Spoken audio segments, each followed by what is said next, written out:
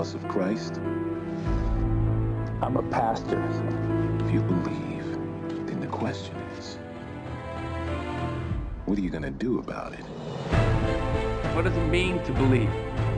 It is forgiveness. It is redemption. It is unconditional love. Where was God the night we lost Kathleen? Just because we're on the streets, it doesn't mean that I'm a bad mother. From the looks of things, she couldn't care less whether we save her or not. I can't just turn her away. Not asking you to. It's a miracle. There's no such thing as miracles. I saved these people. I should get the credit. I won't apologize for sharing the gospel with a dying man. This cross is gonna cost you. You're about to throw everything away. I don't have a choice. This is our one moment. Everything changes for us. No, please!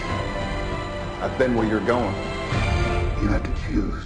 Take the first step. It'll change your life.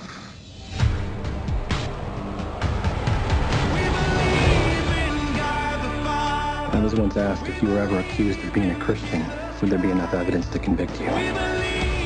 So you believe in Jesus? I do.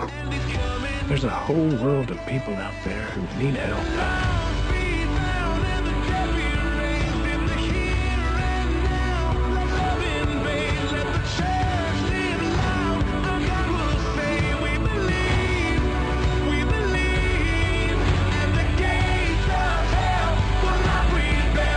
Take out your cross and let it be a reminder of the amazing gift that Christ has given us.